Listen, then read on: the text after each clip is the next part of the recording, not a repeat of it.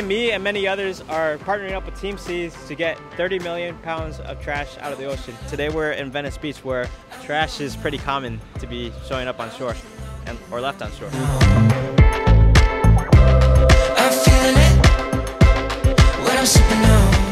You see this, guys? Don't be this guy. I would never do this. This doesn't feel right.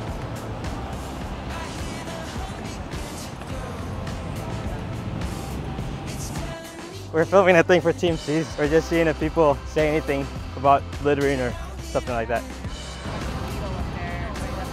There's a what? A needle. Like a syringe?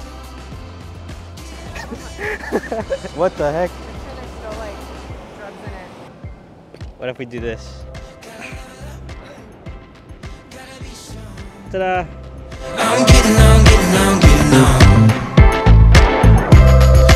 So this is a lot of trash, but my friend, the PlanetaryProtector, he can teach us some simple solutions that we can do to prevent from trash even getting in the water in the first place. All right, so you heard what Justin just said. We're trying to get 30 million pounds of trash out of the ocean, and that is even just a fraction of what we produce worldwide. About 8 million metric tons of plastic gets dumped into the ocean every year, which is about the same of dumping one New York garbage truck full of trash every minute of every day for an entire year. That's insane. Those plastics and trash gets broken down in the ocean into microplastics, and those get eaten by fish. Those fish can die. It would disrupt the food chain.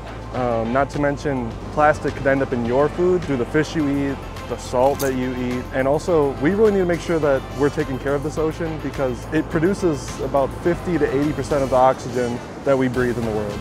The average American produces about 2,000 pounds of trash each year individually, and that's a lot. 2,000 pounds is really heavy, so let's see what 2,000 pounds actually looks like.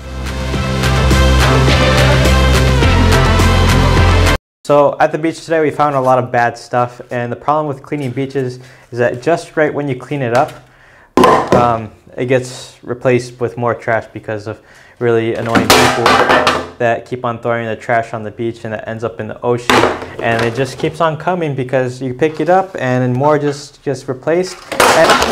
We use things one time and then throw them away, and that needs to stop. We need to reuse what we can and replace those single-use products with reusable ones, like reusable water bottles and reusable bags that we take to the grocery store.